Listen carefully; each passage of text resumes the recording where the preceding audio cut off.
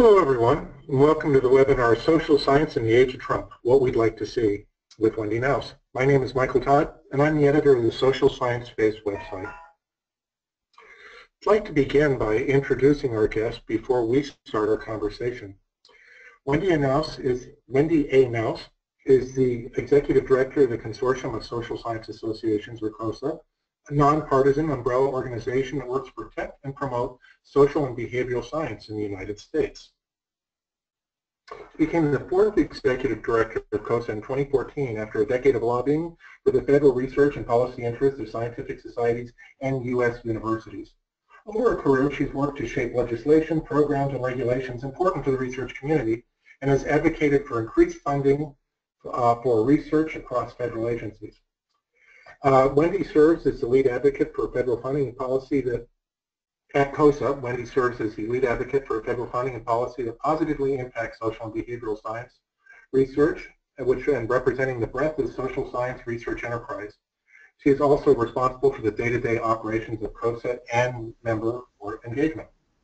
Now, this one-hour webinar will be recorded and archived for future viewing, and we'll be sending out a link to view it and to access the slides to all registrants in the coming weeks. A couple of technical things. If you have any problems with audio or viewing mode during the webinar, please use the Q&A box at the right of your screen, and one of our helpful team members will get back to you ASAP. At the end of the webinar, or the end of the prepared portion of the webinar, we'll have some time for Q&A from attendees. So please also use that Q&A box to ask any questions to our speaker throughout the webinar. We'll make that request again after Wendy's prepared remarks are done, but you can send those questions at any point that the news strikes you. And please also take note of the webinar hashtag #SocialScienceLive, and feel free to ask questions or leave comments there. Now, let's start the conversation with Wendy. Want to take it? Great, thank you, Michael. Okay, hopefully you can see my slides now. Hello everyone, and thank you for joining for this important discussion. As Michael said, I'm Wendy Naus, and I'm Executive Director of the Consortium of Social Science Associations in Washington, D.C. And it's my pleasure to be with you today to answer your questions and to discuss the prospects I see for social science research in this new political environment.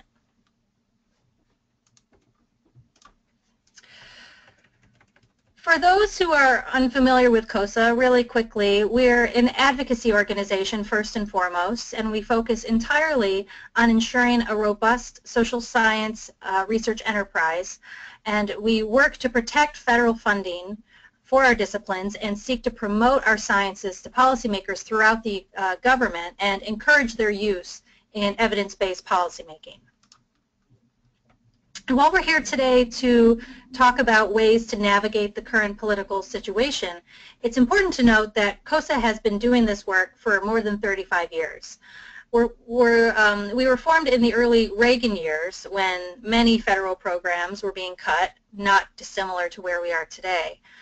And so this means that we have more than 3 decades of experience in defending our science during tough times, but also promoting our disciplines when times are good.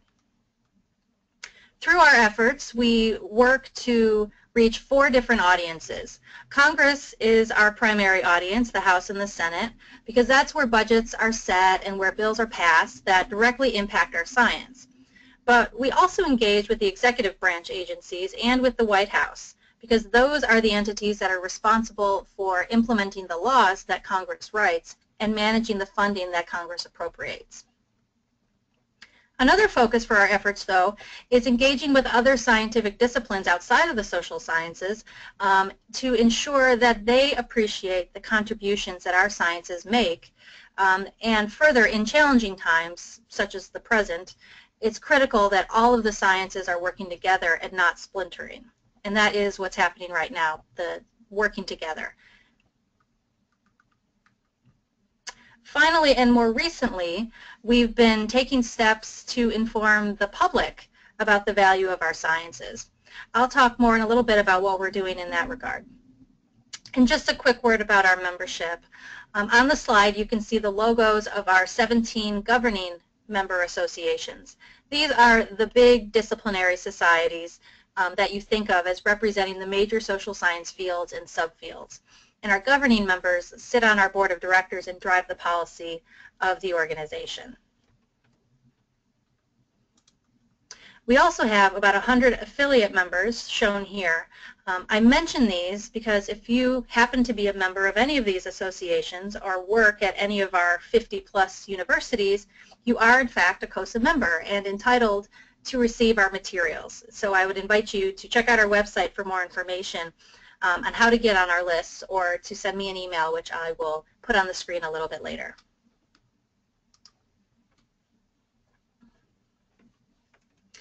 But we're not here today for a commercial about COSSA, I understand. And what I really do want to talk about is the current political environment and what it might mean for our sciences, and more importantly, what we can all collectively do about it. So at COSSA, we take a multi-pronged approach to our efforts, recognizing that we can't do it alone. And so this includes direct lobbying, which is essentially myself and my team lobbying Congress directly on a near daily basis.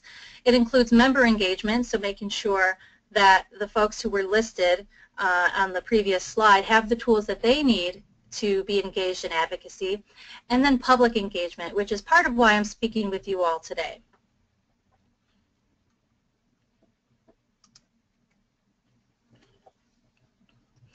So why is such a multi-pronged or multifaceted approach needed? Well, it's because attacks on social and behavioral science research in particular comes in a variety of forms, and different tactics work best for responding to different attacks. So it's important to note that attacks on social science are not new. They're not usually very unique, meaning the same tactics are used over and over again. And we, COSSA and the broader scientific advocacy community, have been responding to them and guarding against them, as I said, for more than 35 years.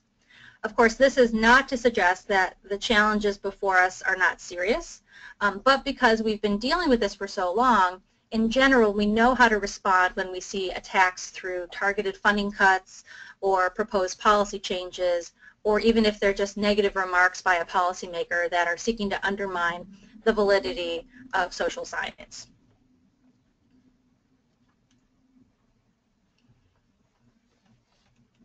What's different now, though, is that the typical policymaking playbook has essentially been thrown out the window. The most troubling thing about where we currently find ourselves as advocates is that all of the, there are more unknowns about what the Trump administration is going to do than what is known, and the unpredictability of it all. Obviously, administrations and Congresses come and go, and with them do come some big policy changes, whether it's healthcare reform or increased military presence abroad. But historically, we have had establishment-type leaders who were largely predictable. We knew what they stood for, and we sort of knew what their playbook was for achieving what it was that they were campaigning on. Not since the Reagan years have we seen such an outsider in charge.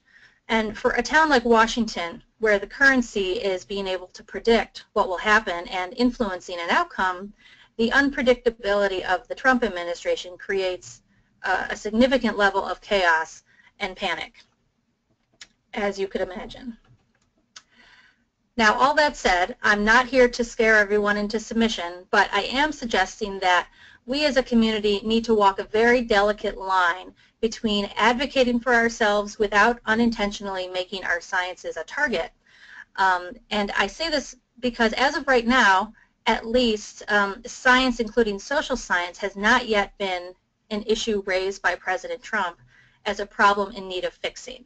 Of course, there are certain areas of research like climate change and others for which this is a very different story. But in general, science has not been a topic for debate. Further, while President Trump has said very little about science throughout his campaign, he has been quoted acknowledging that scientific research requires long-term investment. Of course, what we don't know is if he means long-term federal investment or if he believes, like some of his advisors, that science can be left to the private sector. But again, I'm not trying to minimize the threats that are likely out there, but just to urge us all to be careful not to antagonize the administration when we're not currently on the chopping block as far as we can tell. That doesn't mean we shouldn't get organized and ready to act for when things start going south. And that's exactly what we're trying to do behind the scenes with our multifaceted approach.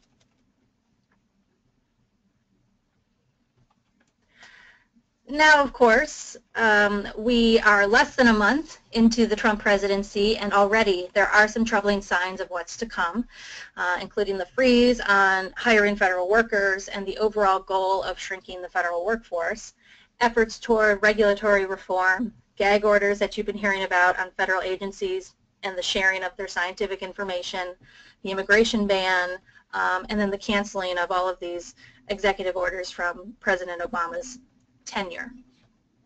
These actions, again, are not aimed directly at the scientific enterprise, but as we're all experiencing, they do still have very serious implications for our community.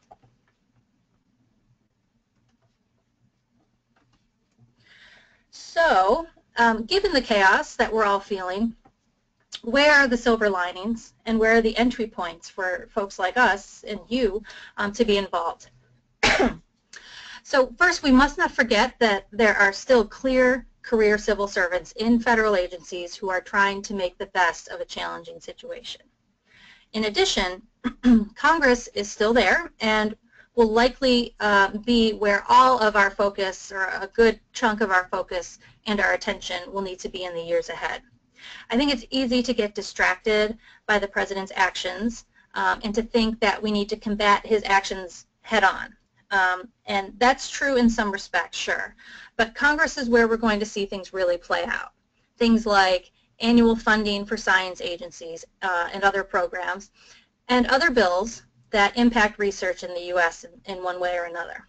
So therefore, I'm encouraging our members, and you all as well, to take your arguments to Congress, where I think we can have the most productive conversations.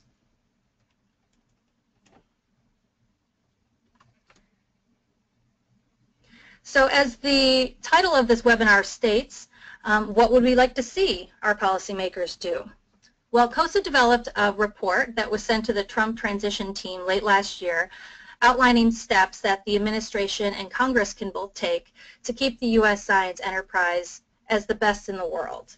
Our document includes 10 recommendations on funding, key appointments in the federal agencies and the White House, and steps that could be taken to preserve and enhance federally curated and collected data and statistics. And the report can be found on our website, and the link is there at the bottom. The report also provides, and that's what's shown here, some helpful vignettes on ways that federal investment in social science has yielded important outcomes for citizens. And these could double as talking points when talking to a policymaker or a staffer about the value of our work. We often get questions about what is the direct impact, what have we gotten from the investment in our research. And so here are just a handful of examples that you can use. But what else are we hoping to do? Well, we're very much hoping to change the conversation in general about social science so that we're not always stuck playing defense. In this vein, we launched a new website and a new blog series last month called Why Social Science. And this is intended more as a public-facing series aiming to educate everyday people about the value of our sciences. The blog series will feature a diverse set of individuals, including government officials, researchers, industry folks, practitioners, etc., all answering the same question, why social science? And that is literally the only guidance that they're given.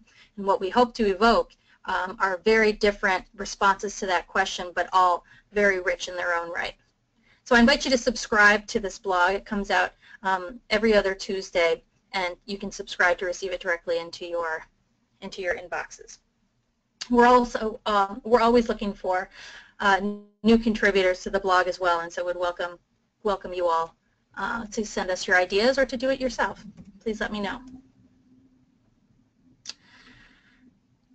But you're probably wondering, that's a lot about what COSSA does, but what can you do to help? And I can go into a lot more detail on any of these, but I really do want to get us into the conversation. Here's a few ideas. First, I would suggest that you get more involved with your professional societies if you belong to any. They may not have figured out yet just how they're going to respond as an organization to the new environment, but I can assure you that they're working to determine the best course of action for their members and for the discipline, and they could certainly use your support. If your professional associations do not engage in advocacy, if they have a strict policy on that, consider joining one that does. There's groups like COSSA, but there are others as well who have resources that you can use in your outreach, talking points and one-pagers and how-tos. Shown on the screen is just our handbook, which is freely available on our website, with talking about the mechanics of how you engage with policymakers. Third, and this was implied, but you should engage with your elected officials directly. The calls to Capitol Hill in recent weeks have never been higher, and people who have never communicated with their representatives in Congress are doing it for the first time. This is really a sea change moment for folks feeling like they have to say something and be engaged in the policymaking process.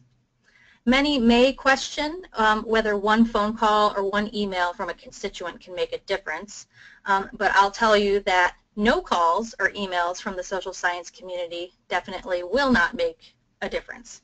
And so sometimes it does work to be the squeaky wheel, and I think this is one of those times.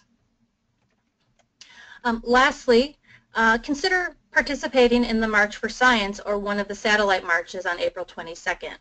I'm sure you've been hearing about these and seeing them on social media. COSSA is planning to participate. We don't have a lot of details yet, but we will be inviting social science enthusiasts to join us in some capacity and providing some resources to help with that. And so consider coming to town for that, or participating in the local march where you are.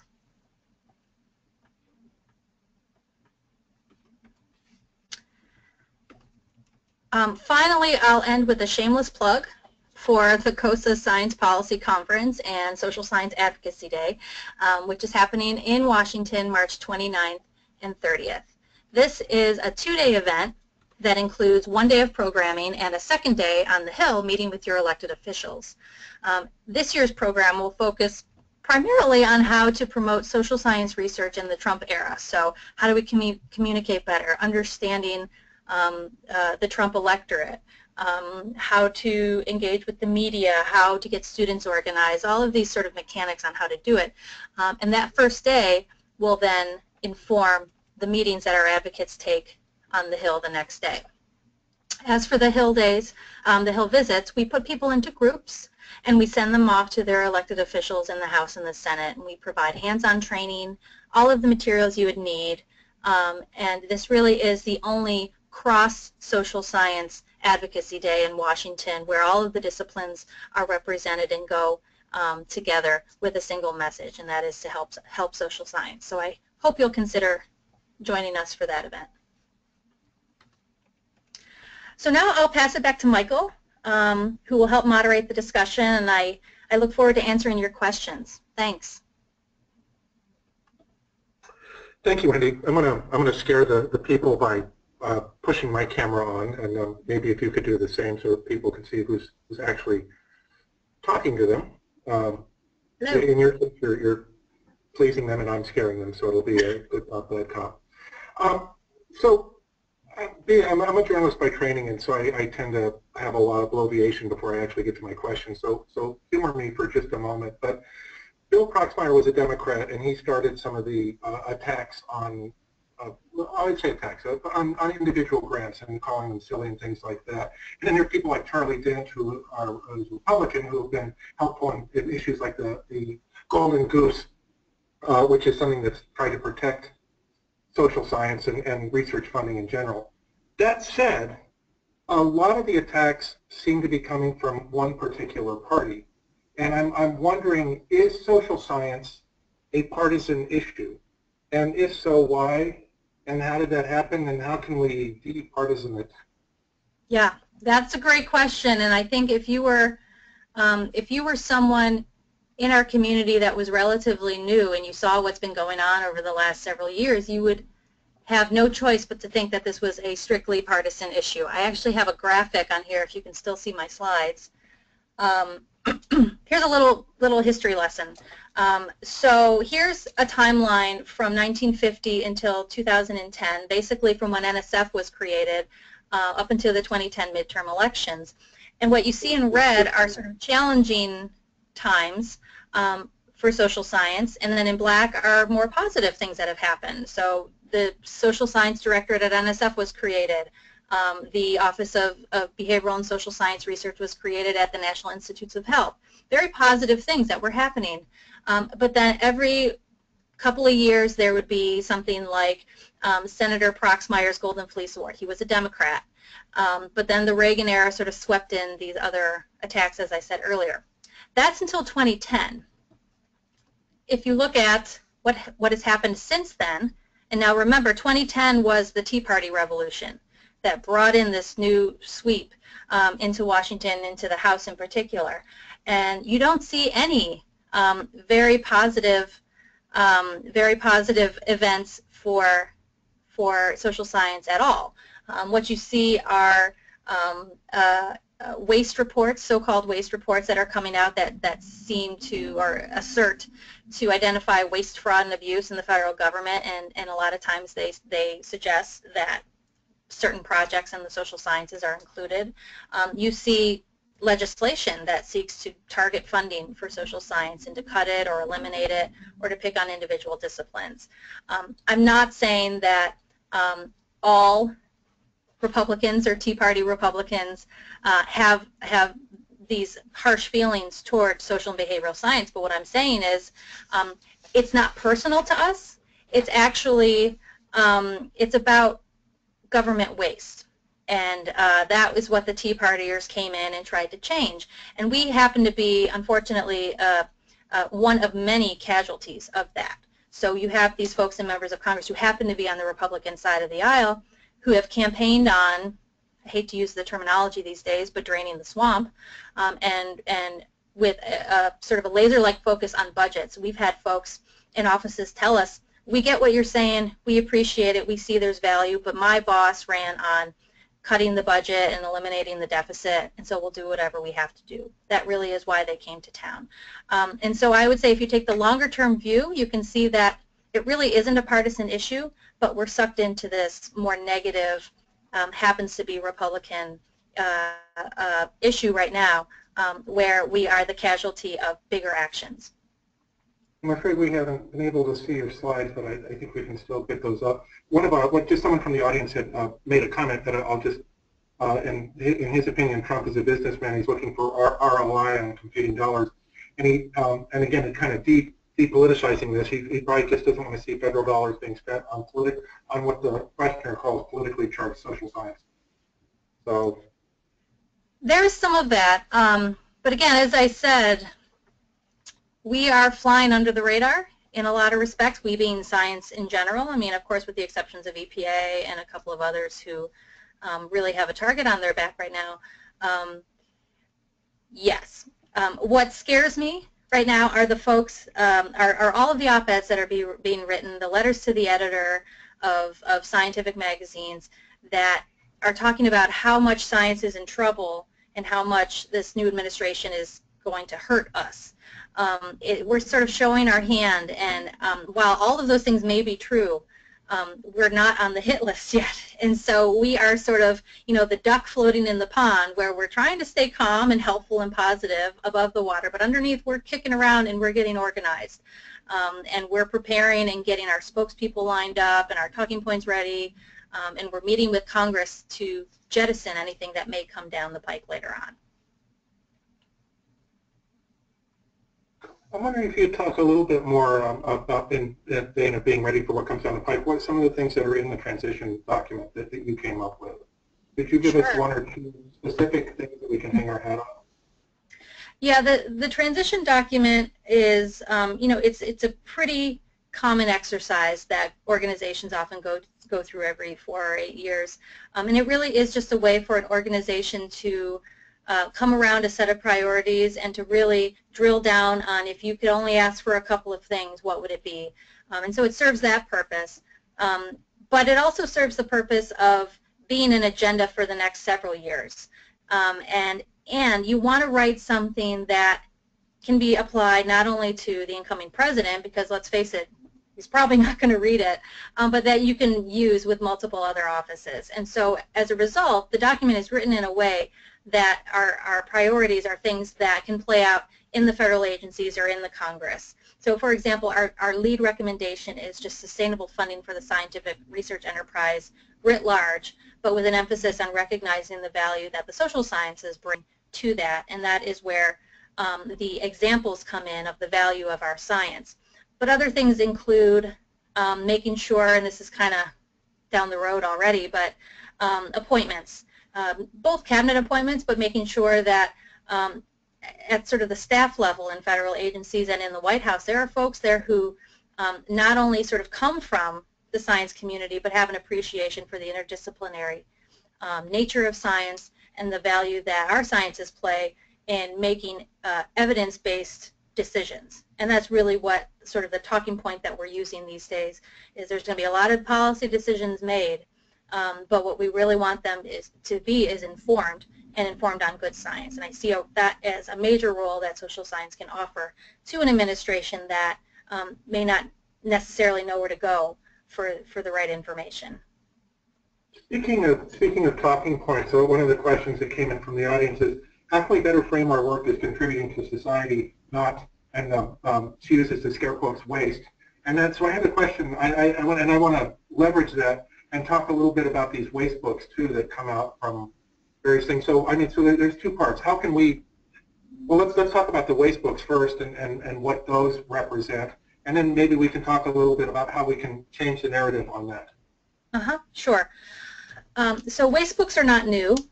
These are, and I wish you could see my slides because the pictures of them are hilarious.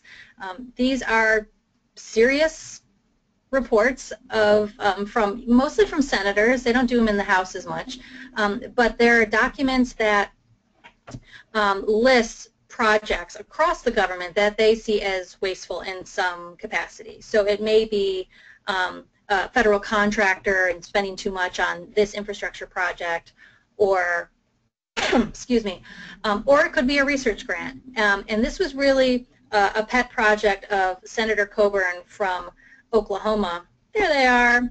These are these are legit Senate reports that have come out. As a result, well, let me back up. First, what these represent are usually a handful of research projects, not always social science, but we're almost always in there, a mischaracterization. So I talked about sort of three threats earlier. There's funding, there's policy, and then there's just misrepresentation and misleading information about the value of our science. That's what these are. They're meant and they're designed, as you can see, to be publicly consumable. Some people in particular, like Senator Jeff Flake, who has the Pokemon or the Porkymon book there, and he also did the Star Wars one. He really tries, he puts one out every year, and he tries to make it really of interest to the general public.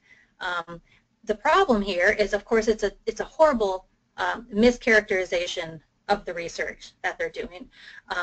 They'll make fun of one part of a study, you know, think shrimp on a treadmill. They see that as the shrimp running on the treadmill and the YouTube video that came from that, millions of dollars was wasted to put that shrimp on the treadmill, which is really not what it is, and we all know that. These are models for bigger questions. But nonetheless, these things go out there. When Senator Coburn retired a couple of years ago, there was this sort of clamoring in the Senate of who's going to be the new waste hawk in the Senate. And so we've seen this proliferation of reports over the last several years. And the ones that are shown on your screen have just come out in the last 18 months or so. The good news is these reports often do not really impact policymaking, at least not yet. So they're annoying. It's very inconvenient, and we do feel sort of this divide. Do we give them any credit by even responding to them, or do we just sort of lay low? Right now, they haven't been getting all that much attention, except maybe on Fox News for 5 minutes. But you know, it is unhelpful, and it drives a narrative, again, with the public that we're trying to change with the public as well. Well, in talking about trying to change the narrative, the the March on Science, I assume, is, that would be one of the goals. We've had a couple questions that have come in that are a little bit worried about these, and let me quote from them specifically. Is there any risk to the March on Science? Could it put a target on science and of course funding? And then another person asks, does participating in the March for Science in and of itself politicize science? Right. I will tell you that I'm engaged in countless conversations every week since the election with the broader scientific community, including the AAAS and Chemical Society, Physical Society, everybody, really trying to get their head around this. Now that there's a date and we know that it's going to happen, that has changed our conversation significantly. The initial concern with the march was how it was originally cast to the public. It was, on a Facebook page. It had, a raised fist as its logo. It was all about Trump is anti-science and we need to combat that. That was not something that the scientific societies were going to rubber stamp in any way. Not to say that individual researchers shouldn't, as private citizens, go ahead and march under those terms. But in the last couple of weeks, things have been moving incredibly quickly. The organizers have changed entirely. There's a new logo, and if you go to their website, there's a new mission statement that's all about science for informed decision-making and science as sort of the equalizer and very positive things that I think could be read like the mission statements for any of our organizations. So as a result, what we're seeing now, and of course this is happening in real time, having another meeting about it tomorrow with the other scientific societies, but folks are bumping up against how they're going to respond now. Are they going to formally, they meaning scientific societies, are they going to formally endorse the event or simply provide resources to their members? I can report that the COSSA board decided yesterday that we are all in, and COSSA will be marching, and we will have our banner there, and we will encourage our members to do the same. But to your question about risk and politicizing, there's a risk of everything, all those things happening, of course. But my point to my colleagues in the broader scientific community has been the march is happening. We can't stop that. But also, Congress knows that the march is happening, and so if we go up to the Hill and we try to talk about social science, that office will have already made up their mind about what they think about the March on Science, and they will paint us with that brush no matter what. And so I think I'm arguing the best thing that we can do is to participate in the most positive way possible, try to control the message for our community at least, and make sure that our members know what this means and what productive ways they can engage in such an activity. And so, I think at this point the benefits outweigh the risks. And also, really, when has there been this much attention on science? There's been marches and other big events around climate change and individual science topics, but this is science writ large, and that's pretty huge for our community.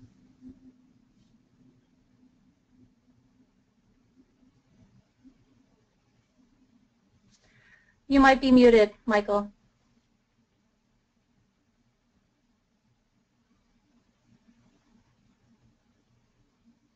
Try it one more time. Let me talk a little bit about one of the applications of science, and that's evidence for policy. And one of our questioners has, how does the emphasis on evidence-based policy deliberations square with fake news mentality that suggests there are no facts, just interpretations, often political? And in that regard, the Obama administration had I had to write it down because I didn't want to, I want to get the name correct, the Social and Behavioral Sciences team, the U.S. nudge unit, that was embrace the idea of evidence-based policy. But so now square that with this fake news mentality.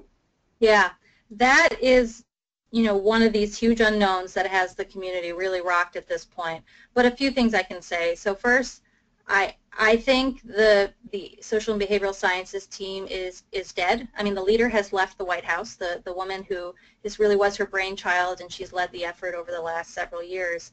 She's moved on, and I don't even know if there are still folks. Now, these folks were not working in the White House. They were embedded in other federal agencies. So there may be still some of this work going on, but in terms of sort of the presence that the SBST had as a White House entity and as sort of an Obama-led initiative, that branding's not going to be there anymore.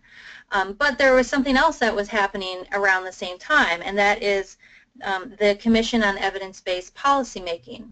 So Congress actually created a Commission on Evidence-Based Policymaking a couple of years ago, or maybe even just a year and a half ago, bipartisan. This was from the Speaker of the House, and then Democrats as well in the House and in the Senate passed this bipartisan bill that said we need a commission to look at how to make administrative data that the federal government collects, how to make that more accessible, how to share data among the agencies, how to standardize things, and how to make sure that data is brought to bear to make sure to ensure that policies are backed by evidence.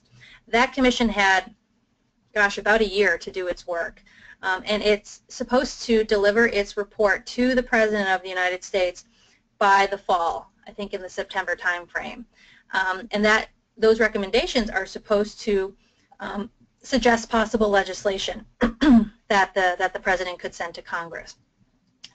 A year ago, when all of this was happening, the social science community and the data and statistics community was really excited about it because it really did. We were sort of begging for policymakers to use our science as evidence for the longest time, and this was a formal mechanism for doing that.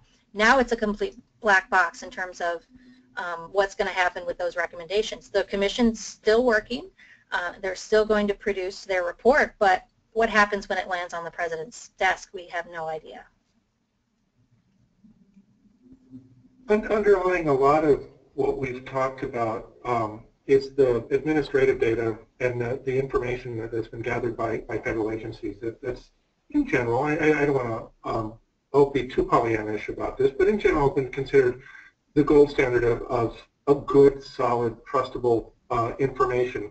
And you alluded to the idea that there are some information sources that may be shut down or that may be closed, and there are some people that are hastily downloading a lot of the material that are on federal databases.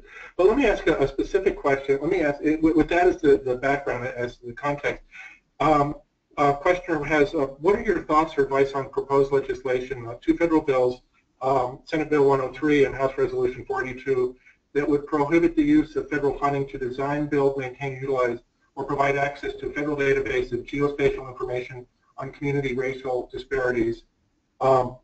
Yeah. So so not only are we talking about shutting down existing databases, maybe on climate science or something else, but now cutting down the ability to go out and gather this sorts of information in the future. So what are we to make of this?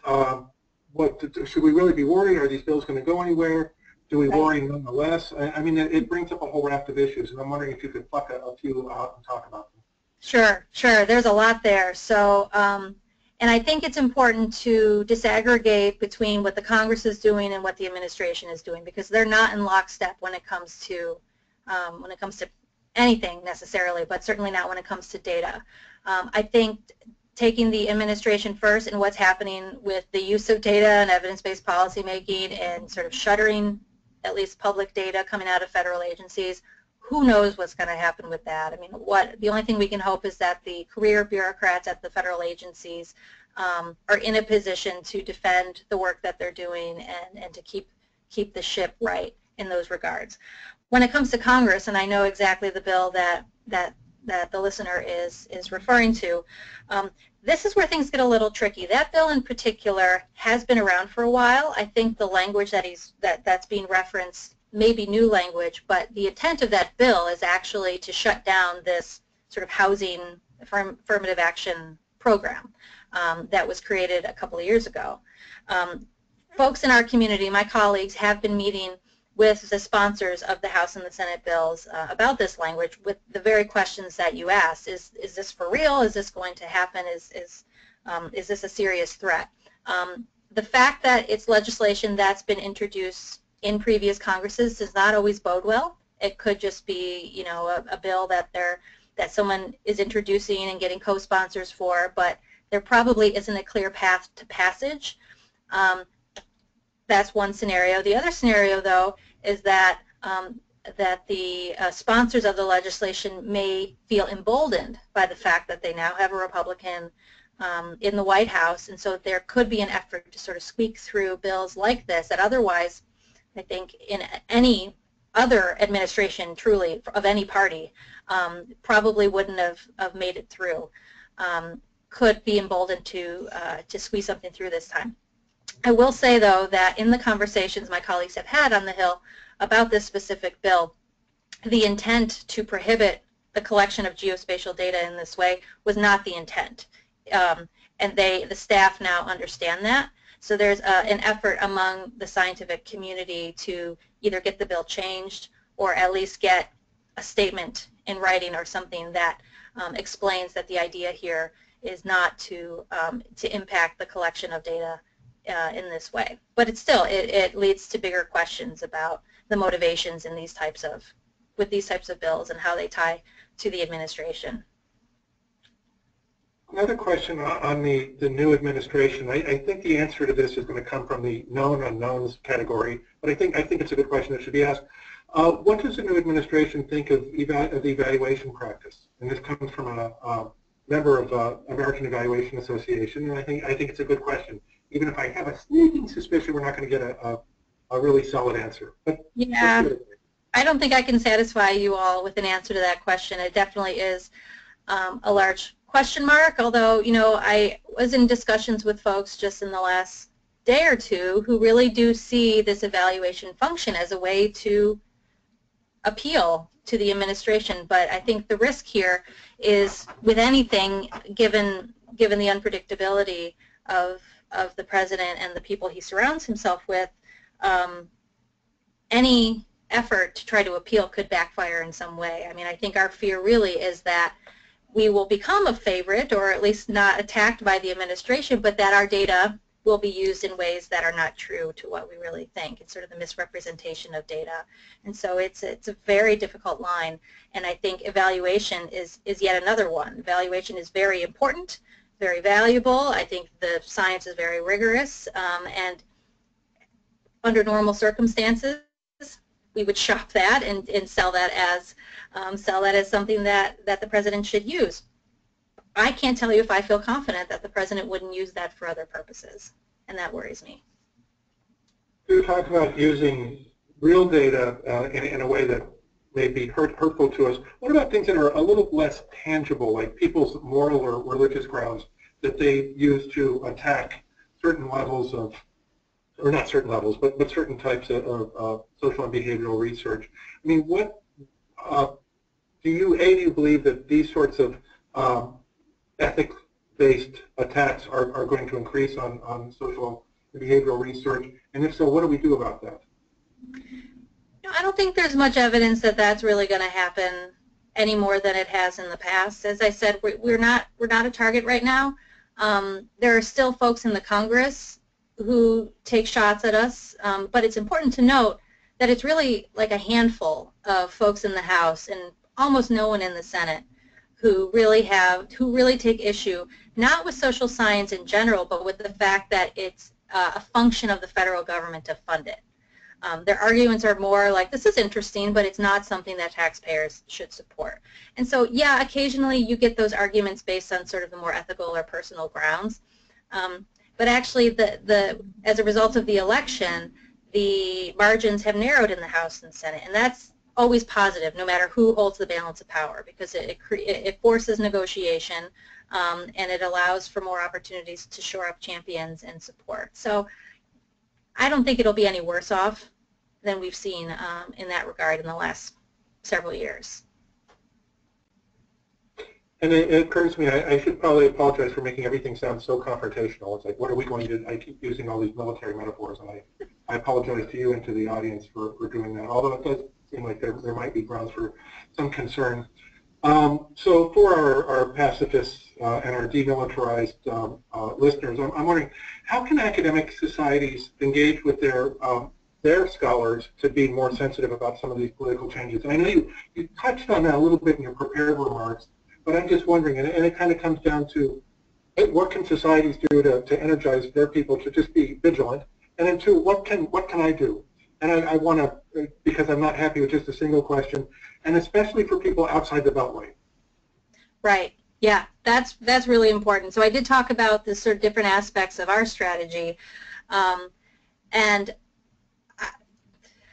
the biggest concern that I've heard from my members, and my members are not individuals, they're institutions or they're associations, is that as private citizens, we all are outraged, and we all want to take to the streets, and we all want to write, go on social media and blast all the things that we find offensive, and that's our right to do that. But associations and scientific societies are being asked to take similar positions, and that's really tough, because science, first of all, is supposed to be nonpartisan, bipartisan, whatever you want to call it. We need to appeal to all sides, no matter what. And so, my advice has been to societies, at least, is to find a way to articulate to your members that they should engage, they should do what they think they need to do as a private citizen, as a private scientist, but then rely on their society to do more of the sort of delicate work around navigating the parties and making sure that the statements that come out of the society on behalf of the discipline, because they're representing the entire discipline and all of their members who hold very different political views, how to walk that line and be very delicate to the interests and the needs of both sides without endangering any very important relationships that are being built. It's not an easy task at all, and a good chunk of my board meeting yesterday was talking about what they can do. But it's why I added the point in my prepared remarks about finding an organization that can actually advocate. I know a lot of scientific societies can't, because they're 501c3 charitable organizations, and so they can only do so much. But groups like mine, and there are lots of others, this is not a shameless plug, but groups like ours can take that extra step, and then it therefore gives your society some cover. So your society may not be able to put out an action alert, but you can point your members to ours, for example, and it gives your members something to do and make them feel empowered. It's tough, though, because we have to manage the association business or the society business with the interests of the members. So there's, I don't think it's any secret that there are trends in what sorts of science and what sort of data are of interest to people. I mean, national security things are often there, and then we get really interested in health when there's something like a Zika or Ebola or something. I'm wondering if you're seeing any kinds of data or metrics that have been useful and appealing to the broader public, and especially maybe in districts where people are not necessarily as inclined to support social science. Right, so I'll actually flip that question a little bit, because we've been on the Hill a lot, me and my staff. Over the last couple of weeks, we had a couple of dozen meetings in a span of about 10 days in sort of our efforts to garner champions and to just get the pulse of what's happening on the Hill. And in our meetings, we've asked every single audience, every single office on both sides, Republican and Democratic offices, what are the big issues that's on their bosses' minds? And what would they be interested in having social science brought in to help in those, address those issues, or at least give them some clarity on what the data suggests. And in 24 or 25 meetings, there were really 4 or 5 topics that came to the top for policymakers across the political spectrum, and some that I didn't expect. So the ones you would expect, I think, are cybersecurity, huge interest, opioids across the board, criminal justice reform was a big one, and one that surprised me because it was across the entire country was drinking water. And so another one was hazard response, sort of natural and human-made hazard response and communicating hazards and things like that. And so we asked that question because we're organizing a lot of our efforts this year, such as briefings on the Hill for staff and other types of events where we're going to bring scholars in to talk about certain topics, but we want them to be timely, and we want to tie them to the interests of the members who ultimately, hopefully, we're grooming to be champions for our issues. And so I was surprised by some of those, but I think mostly I was surprised that across all of these offices, the same answers kept coming back. And so that's good, because I think it gives us, as advocates at least, some clear marching orders on what type of information to roll out and how to help these offices. And I think that's what advocates miss very often. I feel like they feel like they have to be on send. I need this much for this program, and how dare you cut this? And we've taken a different approach over the last several months in leading with what can we do and what interests you, knowing that the social sciences are so broad and have so much to offer that regardless of the topic, they could have pretty much said anything and we could find a way to connect social science to that. And I think this is really going to help because we've had significant follow-up from staffers, you know, the next day or even the day of saying that was very interesting, can you link me up with a scholar in this area or that area. So finding out what's of interest to the policymakers, the people who really are in a position to help you. So kind of a kissing cousin of my, using so many military metaphors, is I've kind of positioned everything as a threat. But, you know, a new administration brings new opportunities and new vistas. So tell me something, or tell me many things if you've got them. Tell me something positive that we can look forward to in 2017 coming from out of Washington, D.C. Right. I don't know if I can give you anything positive out of the administration yet, other than to say support the career bureaucrats because they're doing their best to make the best out of a tough situation. What I would say, though, is the most positive thing that I suspect will come out of this year is a renewed appreciation of all of the sciences for each other. The social sciences have been going it alone in terms of combating attacks for decades. Not to say that other sciences haven't had challenges from time, one time or another, but we've been dealing with it almost constantly since 1981 or probably before then.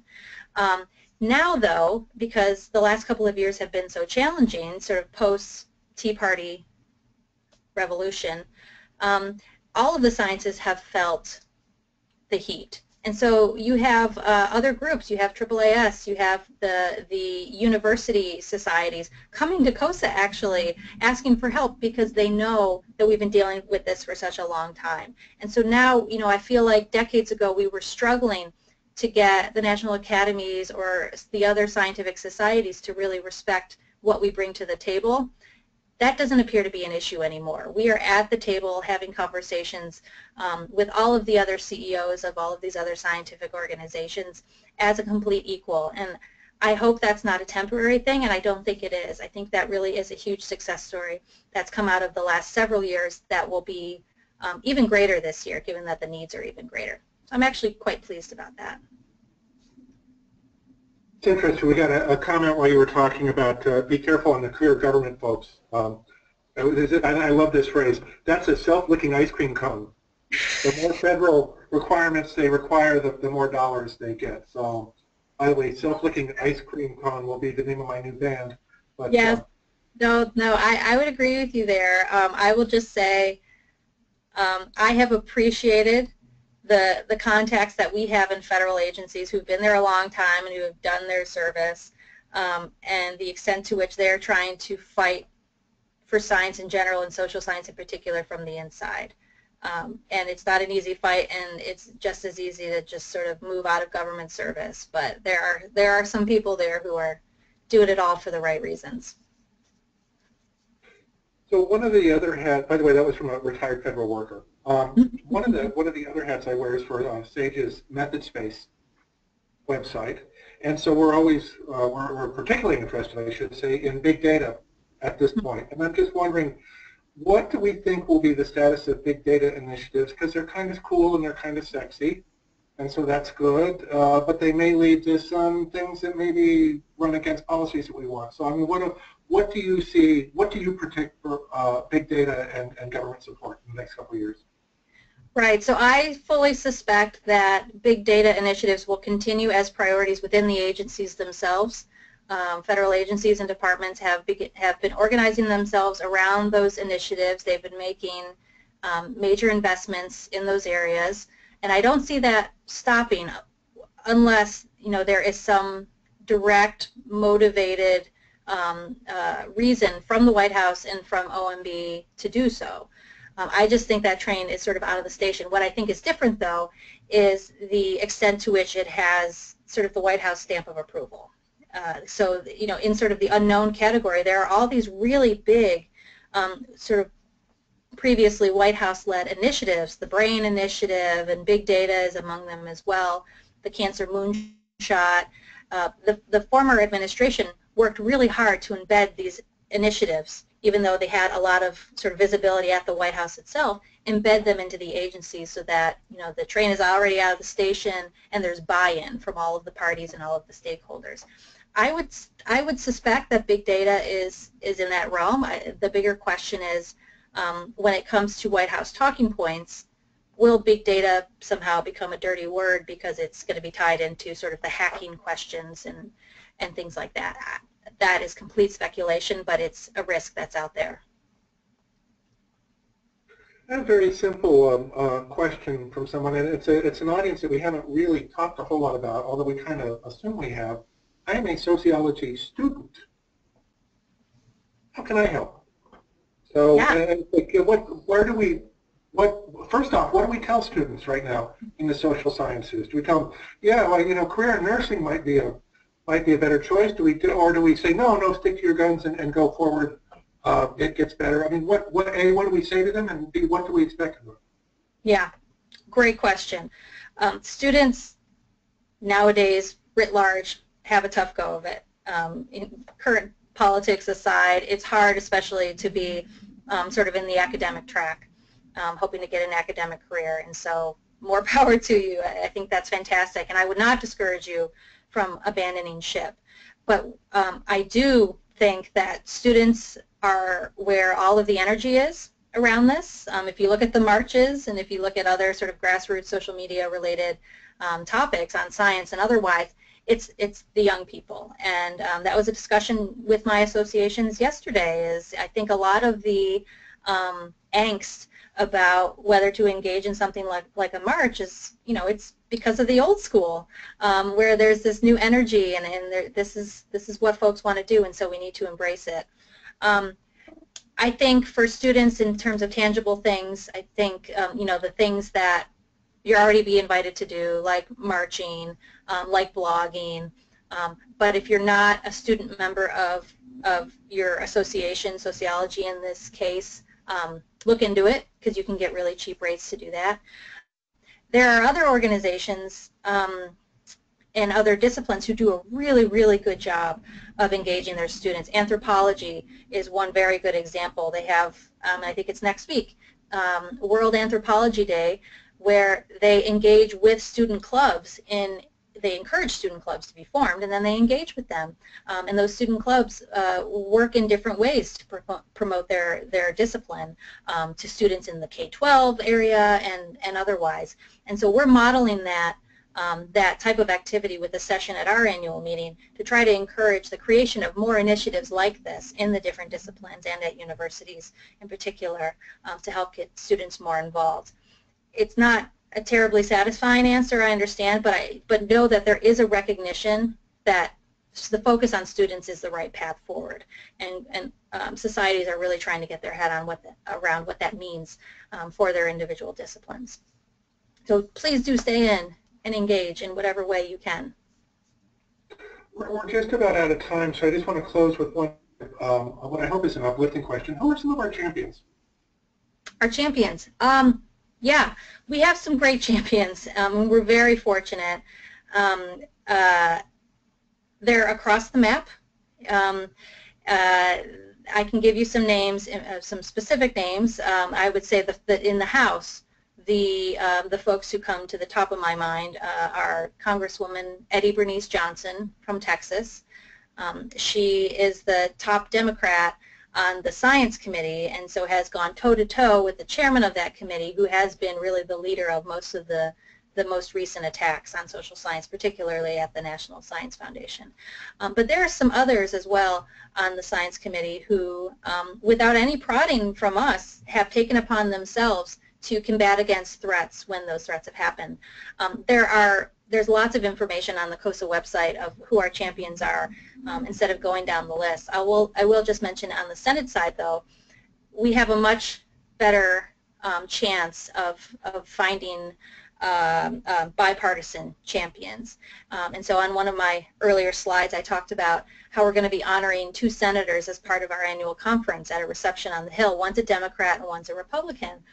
And they worked very closely together on innovation legislation at the end of last year, which was a good bill, but it's less about what was in the bill than what was not in the bill. This was a compromise with something that existed in the Senate that would have destroyed, truly destroyed, social science funding at the National Science Foundation. And these 2 senators, working in a bipartisan manner with the scientific community, got this compromise bill over the finish line that really saved us. And so we're honoring them, and the Senate is going to be an important backstop for our community in the years ahead. The House still has the really extreme wings that are trying to push through some of these things like that geospatial bill and some other things, but the backstop really is the Senate, who is taking, I think in this case, a very important deliberative role when it comes to enacting legislation. They usually get a bad rap for being really slow and nothing ever getting out of the Senate, but in this regard I think it's going to help us a lot, especially because we don't have the White House to rely on now when it comes to pro-science positions. Well, thank you for this, Wendy. I really appreciate it. We've actually gone past our time, which is a good thing, by the way, because I think that there was a ton of really good questions. I want to thank you for joining us.